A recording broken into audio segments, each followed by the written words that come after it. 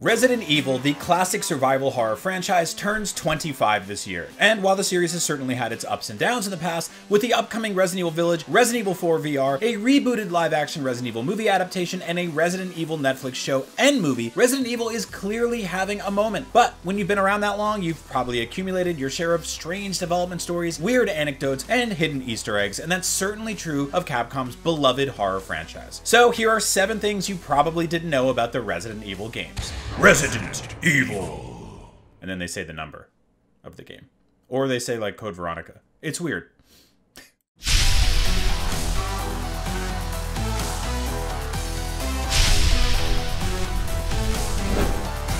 The original Resident Evil is a low-poly survival horror masterpiece that demonstrated how video games could uniquely bring the horror genre to life. Cinematic cutscenes, campy voice acting, dynamic camera angles, and terrifying jump scares all come together to tell the story of a sprawling, dimly lit mansion brimming with undead monsters. Resident Evil utilized nearly all of the capabilities of the then immensely powerful PlayStation, which makes it all the more strange that Resident Evil was originally planned to be a Super Famicom game. You see, Capcom had previously made a Famicom game called Sweet Home, a survival horror experience where players take on the roles of multiple characters as they explore a creepy mansion, collect notes, micromanage a constrained inventory, and use rudimentary items like keys, lighters, and lockpicks. Sound familiar? Well, it turns out Sweet Home's director, Koji Oda, told Game Informer in 2017 that Resident Evil originally began development for the Super Famicom as a sort of spiritual successor to Sweet Home. Sweet Home was based on a movie that Capcom no longer had the rights to, so the company decided to create its own horror game series. Nintendo's market-leading position in the early 1990s meant developing for its hardware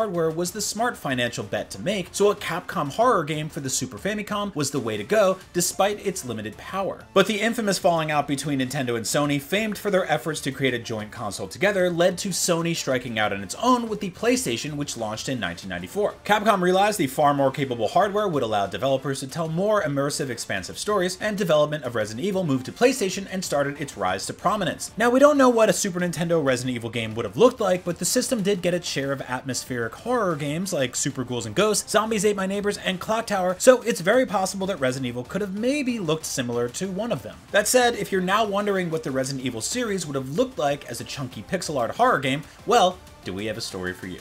Stick around for that one, if you want. But you should. It'll be fun.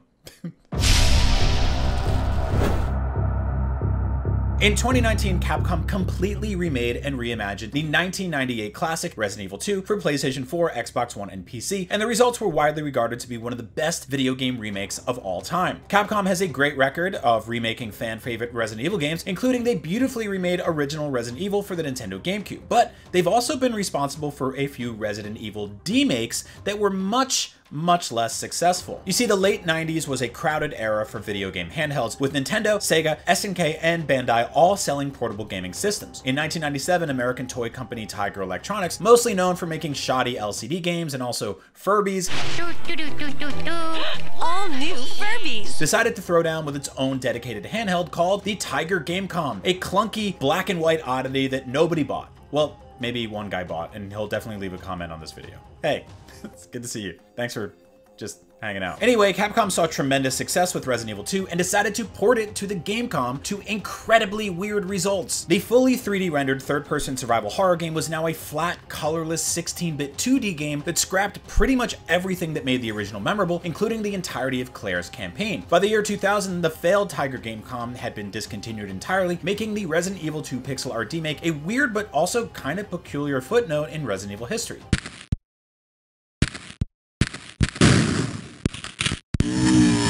Hey, at least it actually reached store shelves, which is more than we can say for the canceled Game Boy Color port of the original Resident Evil. Seriously, look at this thing. They almost made Resident Evil for the Game Boy Color, like with fixed camera angles and everything. I love it.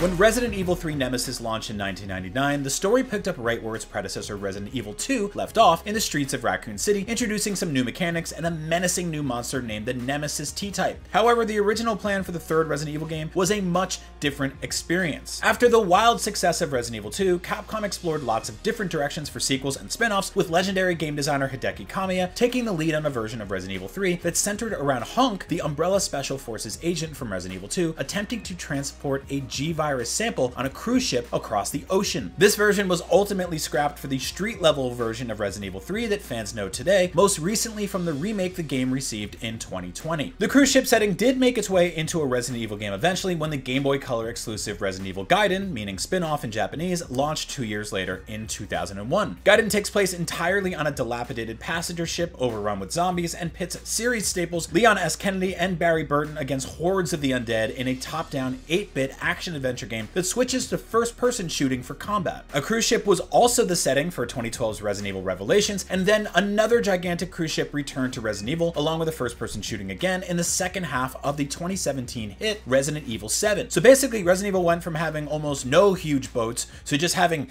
tons of huge boats, just constantly, just huge boats all the time. There's even one in Resident Evil 5, just non-stop huge boats. Obsessive Resident Evil 4 players know that beating the game on the hardest difficulty unlocks unique exclusive weapons like the Plaga Removal Laser, which can basically one-hit any enemy in the game. But on the opposite end of the difficulty spectrum, the original version of Resident Evil 4 also contains a much easier amateur mode, that is, if you bought the game in Japan. The Japanese version of RE4, known as Biohazard 4, has an exclusive super easy amateur mode where every weapon has double the ammo capacity and Leon takes much less damage when being attacked by the wide array of horrible enemies in this game. Amateur mode, like the easy mode that did appear in other territories, allows players to skip entire sections of the game, like the hedge maze full of grotesque tentacle wolves in Chapter 3-2, making it a unique option for the Resident Evil 4 speedrunning community, which has used the mode to beat the entire game faster than in any other mode. This has led to the current Resident Evil 4 speedrun world record of 1 hour, 13 minutes, and 48 seconds, which ironically is harder to accomplish than any hard mode that any Resident Evil game has ever shipped with.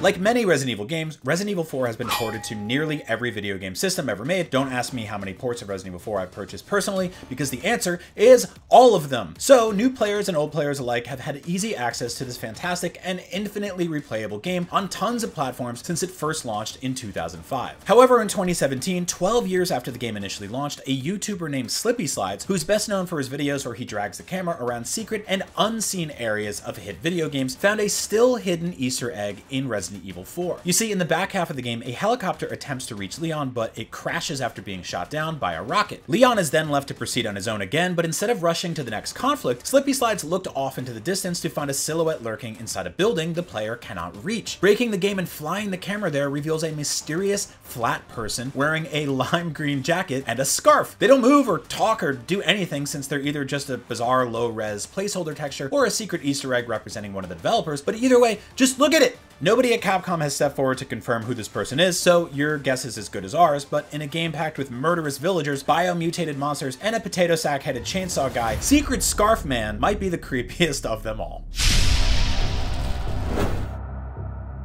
Resident Evil isn't the only Capcom franchise where stoic but campy protagonists fight hordes of the undead across once peaceful settings. There's also Dead Rising, which basically asks, what if Resident Evil, but open world, and infinitely sillier? So it's not too surprising that the two franchises have actually referenced each other. For starters, Keniston Express, a frame and photo development store in Dead Rising's Willamette Parkview Mall, makes an appearance in Resident Evil 5's opening village area. Like everything else in this village, the signage looks a little rough around the edges, but it's cool to think that the locals here appreciate the fine art of photography. Speaking of photographers, Dead Rising's photojournalist hero Frank has his name appear along with his enemy-turned-partner Isabella in an in-game file found in Resident Evil 5 that lists them both as deceased. Damn, Resident Evil did them dirty. Really though, Resident Evil was just returning the favor because 3 years earlier, Dead Rising made fun of one of Resident Evil's most iconic and just wonderfully bad voiceover lines with a mid-mall eatery referencing the Jill sandwich.